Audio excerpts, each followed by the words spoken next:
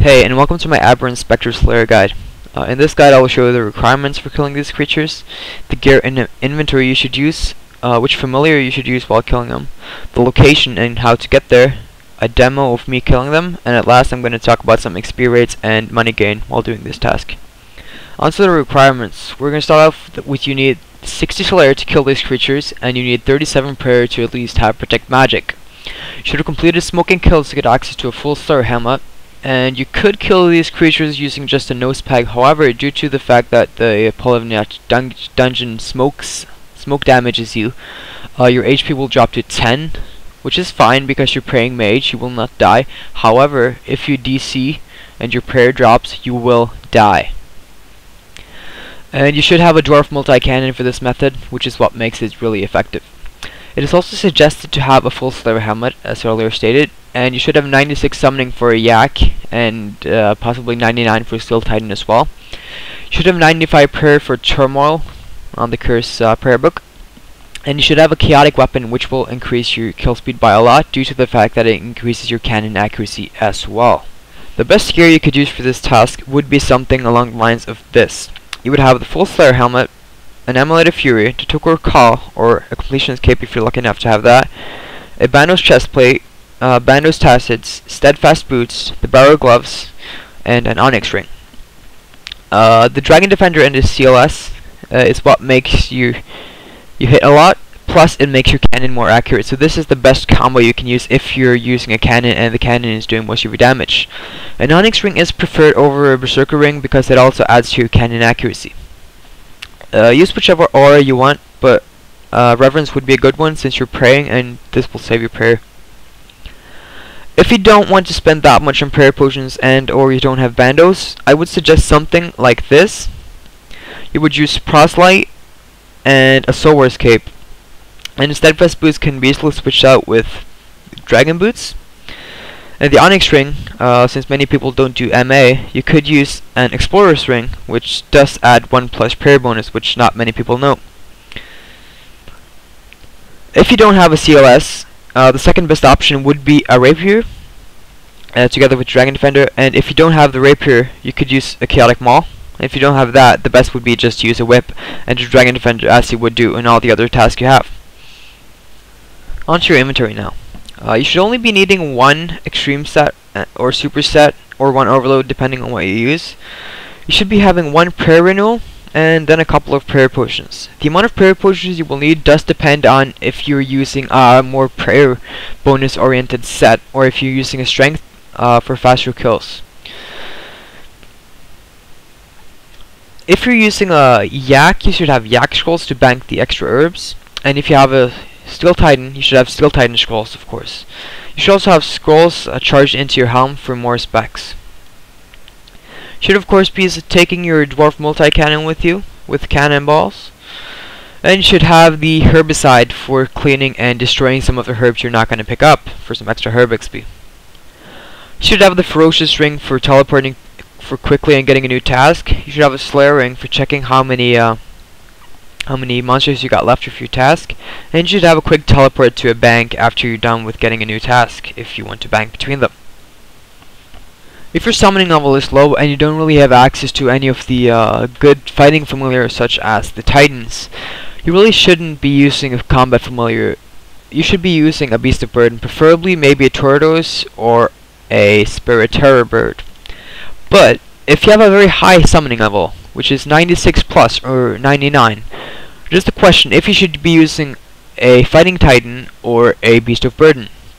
The Fighting Titan will of course increase your kills per hour and Slayer XP per hour, but you will not be making as much profit because you won't be able to bank all the herb drops. So that's a call for you to take if you want to make money from this or if you want to get the most XP. A good combo would be to use a Titan for the first half of your task until your inventory is full, and then switch to your Yak so you could bank your herbs that way. This is probably the best combo if you're looking for something between the best XP per hour and making money from it. There are primarily two good methods of teleporting to the Polyvniat dungeon. The best one would be to use a Slayer Ring to teleport to Simona. The second best would be to chip and modify one of your house tablets to teleport to your house in Palavniac, which is really close by as well. A third or fourth option would be to take the carpet ride from Shantae Pass, or you could teleport to the bandit camp and run across the desert. Now I'm going to show you how to get there using the teleport tab and or Slayer ring. If you don't have any band, you could right click and choose modify on the house tab if you've completed a love story. Make it Palavniac tab and then break it. This will get you to the house portal. Now just run. If you can see this house here, this is Simona. This is where your Slayer ring would have teleported you, so that's even quicker. So I'm playing it there. Then you just run over to this dungeon here. Go down. Run north. Over to this barrier over here. You can see it in a second. Pass through here. Just don't bother about these guys. Run down the stairs. Northeast. And you are at the spot. The best cannon spot that I use for 99 Slayer is if you go from this rock, that's one space south of this rock, that's 2 spaces, that's 3, and then you go 3 spaces east. 1, 2, 3. That's the best cannon spot that I've used since when I was getting 99 Slayer. Drink your potions. Now, I will personally be using a Steel Titan, as I think that getting more XP per hour is more important than the drops. If your cannon is not able to attack any of the northern spawns, you will run to this spot, which will pull them down south so that your cannon will be able to attack them. If you have any of the eastern spawns very far away so that your cannon cannot attack, all you do is run west, and it will get pulled towards your cannon so that it will shoot a lot more often. So now, just finish your task, use your Titan scrolls. You can also use your Titan to pull some of these specters closer to you so that you can attack them. Pick the herbs you think are high of value, and watch as your herbicide destroys those that are not.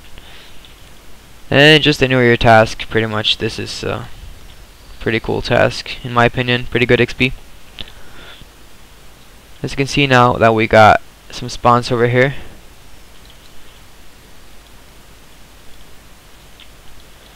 Which the cannon will not attack. However, if I pull them towards the cannon will now attack them. This is useful for all tasks where you use a cannon. As you can see now, that Abberant Spectre is not getting hit. Just run down here, and you've pulled it. It will be the exactly same story for the one that's hiding here. It will not run south, but if you run to this spot, and your cannon will attack it. This is really useful, and this is what makes this spot good in my opinion. Now just load your cannon when you're out of stuff, and this should be the basics of just killing them. And lastly, we're going to talk about some XP rates. The maximum amount of XP rates you can expect is around 70k, but if you're lucky you can get up to 80k if you're getting a good spawn world and you're having good kills. You can expect around 500k in drops, which you will get to your bank if you're using a pack yak, and you will be using around 1k cannonballs. The pots you're using isn't that expensive, maybe around 50k for a total. So if you're using a yak, you will profit maybe 100-200k from this task, and if you're using a Steel Titan, you will maybe lose that amount. In my opinion, it's a really good task. If you're using a yak, you can make money out of it, and it's still being great Slayer experience. It's also a pretty fast task, so that you're getting a fast task and you're getting good XP. That's good in my opinion, because you get Slayer points, which makes you able to skip bad tasks in the future. So to sum it up, it's a good task, it's a fast task, it's money if you do it right, and I like it. Since this is my first guide, I would really appreciate some feedback from you people. What's good and what's bad in this video, and then I could perhaps use that feedback and make better videos in the future. If you haven't done so already, please like the video and subscribe if you haven't done yet, and have fun scaping.